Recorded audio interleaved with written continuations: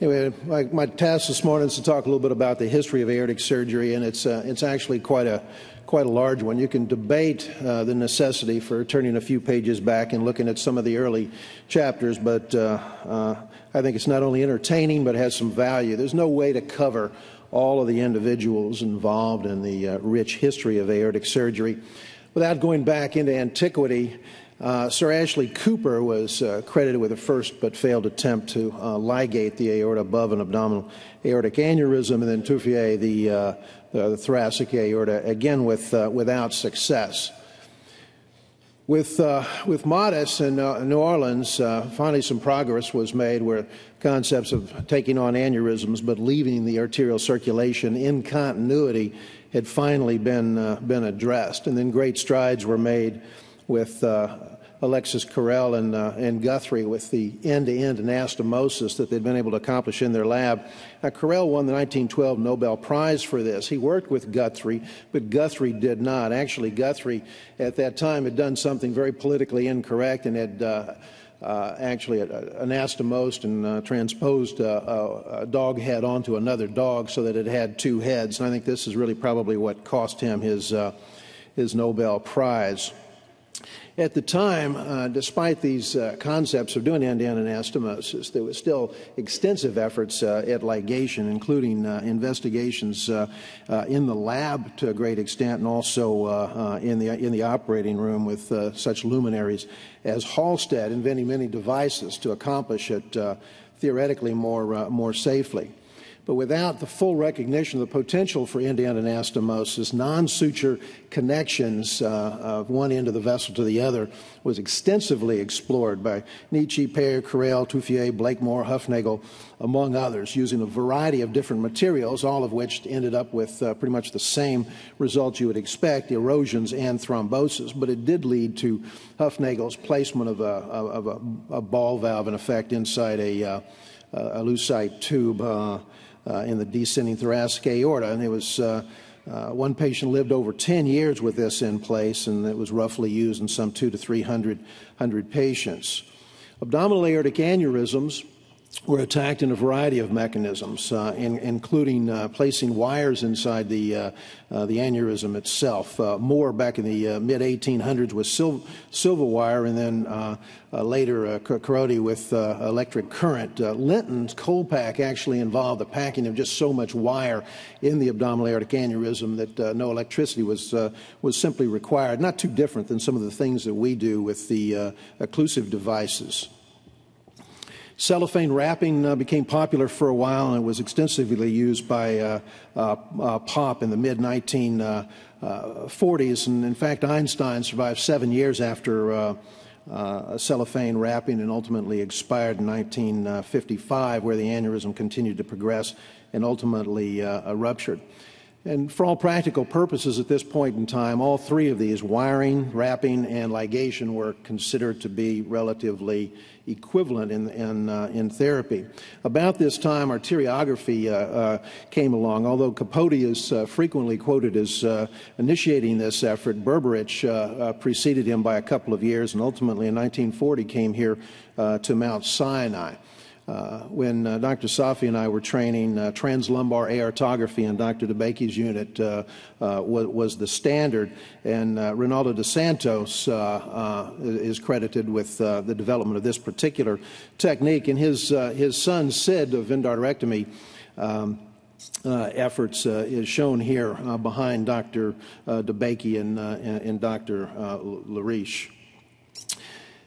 Skipping ahead just a little bit, the explosion of aortic work really couldn't take place until computer CT scanning came along with Hounsfield initially in 1973, but Axelbaum in 1976 really reported on some early kind of crude CT scanning in 30 patients describing abdominal as well as thoracic aortic aneurysms, and this was a huge leap forward with regards to volume. About this time, there was a confluence of three remarkable individuals in Houston: Dr. DeBakey in 48, Cooley in 51, Crawford in 54. DeBakey, after having worked with Modis, Oshler, Lariche, and Kirshner, Cooley with Blaylock and Lord Brock in England, and Crawford at the MGH with Churchill and Allen.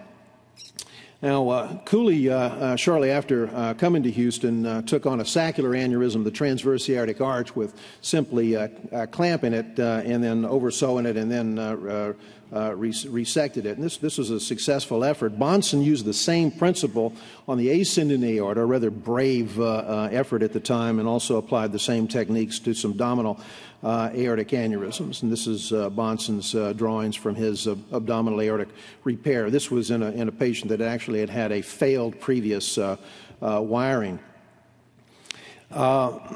Schemmert took on the arch aneurysm, again with sort of a lateral repair, but very early on with the use of a shunt to move blood from the ascending aorta to the descending thoracic aorta so that the arch could be temporarily isolated but repaired laterally without replacement. The real nemesis of this, of course, is the complications and the morbidity, and great efforts were taken in a variety of different areas to reduce these complications: hypothermia, bypass shunts, and ultimately cardiopulmonary bypass. Cardiopulmonary bypass was really opened up with the work of Lillihei, not only in his cross-circulation techniques, but the work that they were doing there on cardiopulmonary bypass. John Gibbon and his wife Mary, after having worked at the MGH in Churchill's lab, spent about 2 decades involving even IBM to develop some of the early cardiopulmonary bypass devices, as you well may know. They used it 5 times, one with success. But locally, Mary Martin and Dr. Cooley had visited Lillihei, and they came back and developed this Cooley coffee pot, which is actually literally a coffee pot with a metal coil below it for de-airing, and it was really based upon the DeWalt Lillihei oxygenator that you see here on the lower left. But things really didn't explode until we had disposable devices. Travenol really mass-produced these based on the efforts of Gott and some others. So what do we replace the aorta with? Well, there's the homograph. Crawford and Gross used it successfully for aortic coarctation, but Henry Swan not only took on coarctation, but took on a post-coarctation aneurysm, replacing a larger length of the descending thoracic aorta in a young boy who actually lived 6 months and died of other issues. DeBost then took a patient who had had a previous cellophane wrapping that was obviously failing and went in and replaced the abdominal aorta with a homograft. DeBakey, working with Cooley very shortly thereafter, had 6 surviving patients of a similar operation out of 7 that they attempted.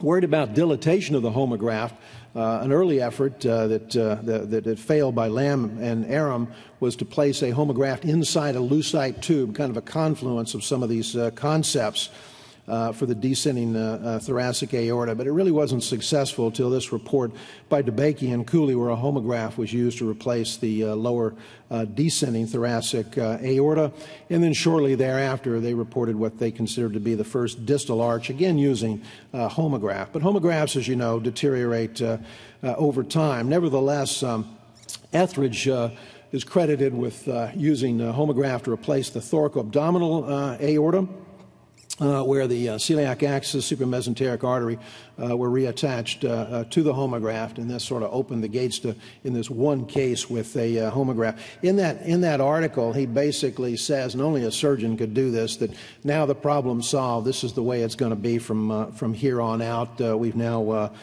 cured the situation. However, buried in a report that probably predated Etheridge, 6 patients out of 33 by Robb had grafts placed in the visceral and just above, and in the consequence, he's kind of ignored sometimes, but may have and probably did predate Etheridge. Not to be outdone, Dr. DeBakey took this same concept, did 4 patients, and had a 50% survival rate. What they would do is they would take an Invalon sponge tube, place it from above to below, creating, in effect, a bypass graft, completely remove the aneurysm, replace it with a homograft, and then take down Invalon sponge. The daunting surgery, no doubt. And Dr. Cooley replaced the ascending aorta with an early use of cardiopulmonary bypass, again using a homograft. But the arch remained a daunting challenge, and it ultimately was with cardiopulmonary bypass in 1957 that Dr. DeBakey finally got a survival. Schaefer and Hardin attempted with a shunt, tried to replace the arch. This patient basically fibrillated when they started the operation, was fibrillating the whole time, and died an hour post-operatively. Similar problems with fibrillation, but really a demise secondary to stroke was this effort by Denton Cooley, using basically the same concept. And then also in Houston, Oscar Creech, again, using Invalon sponge bypass is pretty similar to what I showed you for the thoracoabdominal aorta, and then replacing the arch with the homograft.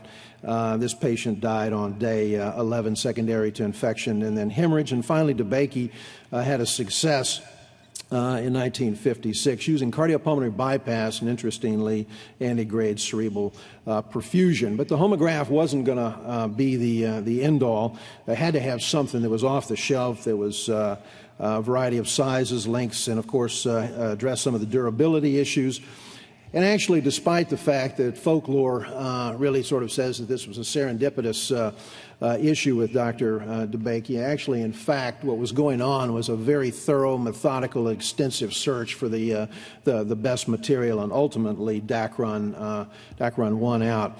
And with this, they were able to attack the thoracoabdominal aorta in a way they hadn't before. With a homograph, there were some limitations, but now with Dacron, length was no longer a problem. And with these bypasses, in effect, extra anatomic as it were, and then grafts placed off of that into the visceral renal vessels, not much attention was paid to the intercostal arteries. With this attack on the aorta, Dr. DeBakey and some others, I would guess, became literally rock stars at the time. The proximal aorta really opened up with Al Starr, first with the mitral and then with the aortic valve, and then rapidly became to everyone's attention that the something had to be done about the aortic root in toto.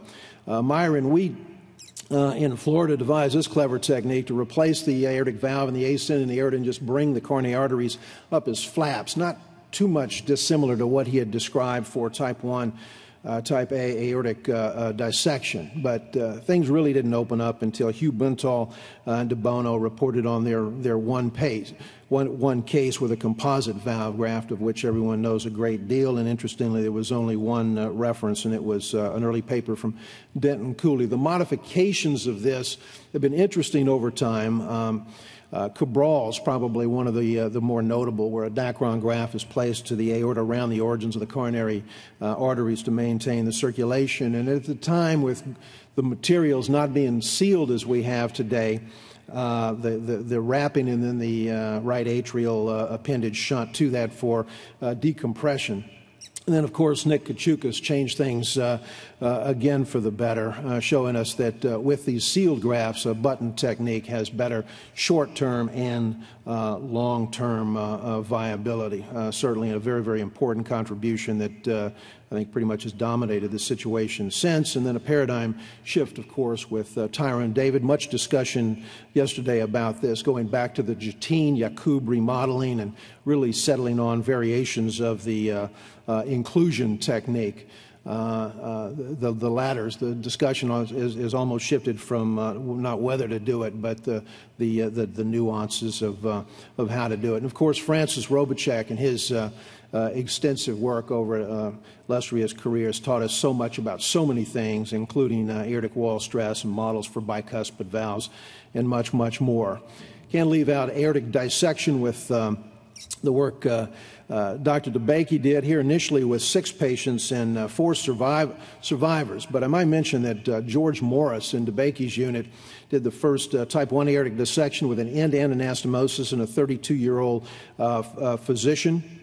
He resuspended the aortic valve, and it was competent. His root and aorta eventually dilated up very substantially, and I helped Gerald Lowry reoperate on this gentleman some 20 or so years after this, and he did quite well for many, many years following that. We did a bental and a bevel arch on him, but Dr. DeBakey was intensely interested in aortic dissection, and finally, with a report of 179 repairs, he was finally able to settle on what became known as the DeBakey classification, followed in 2 years later, 1970, with the Stanford classification. And these remain valuable in our understanding of the disease process. And Dr. Stanley Crawford taught us to leave the operating room with a live patient. You don't go attacking the aortic arch when it isn't necessary in acute dissection. Of course, this was a reflection of the era. I know many units now are taking on this situation with a little different result. But at the time, the concept was get the patient off the table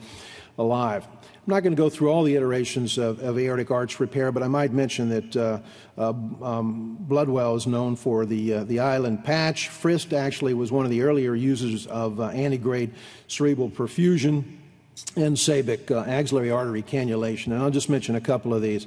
Bloodwell in the unit in Houston in 1968 was actually interested in the subclavian steel syndrome with regards to this particular operation, and it sort of serendipitously, in the cases that he reported, had these drawings of an island reattachment of the head vessels. And of course, Dr. Greep changed everything dramatically with his revisiting the use of deep hypothermic and circulatory arrest, building on some of the things that have been going on in children in others, but really changed this whole concept for decades to come. Efforts were made to try to improve on this. UEDA's recognized for retrograde perfusion, but Dr. Greep, both in the laboratory in pigs as well as in animals, is really drawn into question the nutrient aspects of retrograde cerebral perfusion.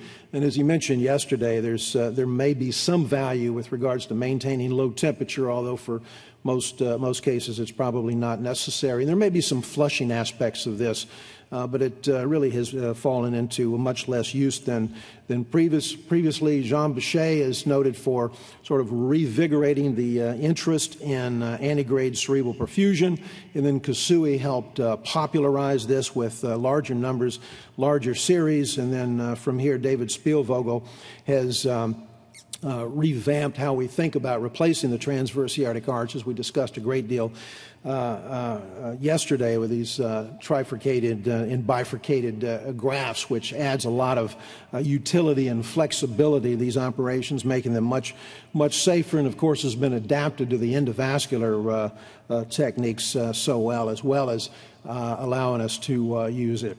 Antegrade cerebral perfusion, either through the innominate artery or the axillary artery, and maintaining or doing an operation where the actual circulatory arrest of the brain is really just a matter of a few minutes, even in very complex repairs.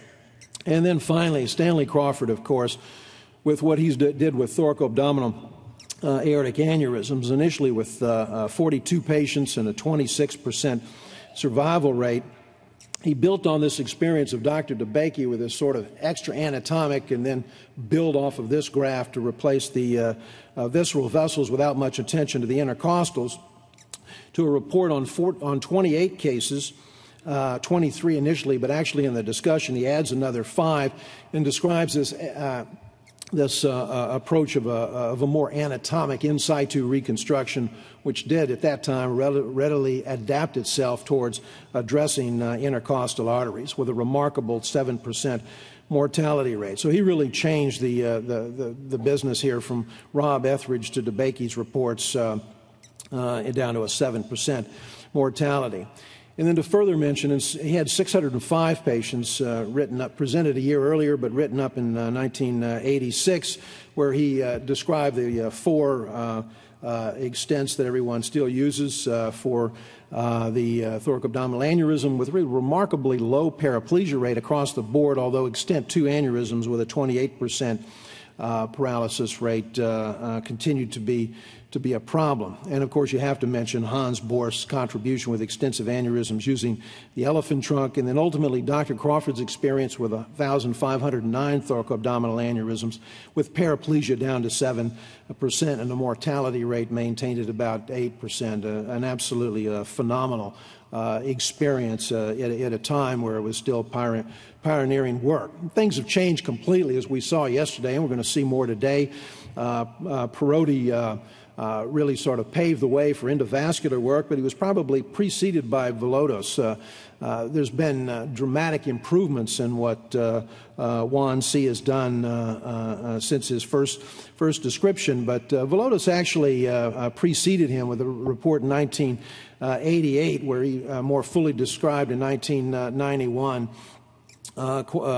51 patients using basically the same techniques, and this work was going on simultaneously. And if you know Juan in his presentations actually refers to this particular work now, given Velotos' recognition. So again, you can debate whether or not turning the pages back and looking at some of this is worthwhile, but life has to be lived forward, and there's no question that the dramatic changes are still coming, with ultimately, I'm sure, culminating in total replacement of the aorta from the aortic valve to the bifurcation and beyond, with endovascular techniques, including the use and adaptation of some of the technology that we're learning with the various TAVR devices. One thing's for sure, we're going to have to work more closely with our interventional radiologists, cardiologists, and vascular surgeons. But, you know, in addition to all of the pioneers and the heroes that I've described here and left out probably more than I've actually mentioned, you know, sometimes we fail to mention that, you know, along the way there were not only these heroic efforts on the part of these remarkable surgeons, but I think we have to give credit to a lot of brave patients and a lot of brave families along the road that's led to what we do today. And I'd like to thank the organization for the opportunity to share this with you this morning.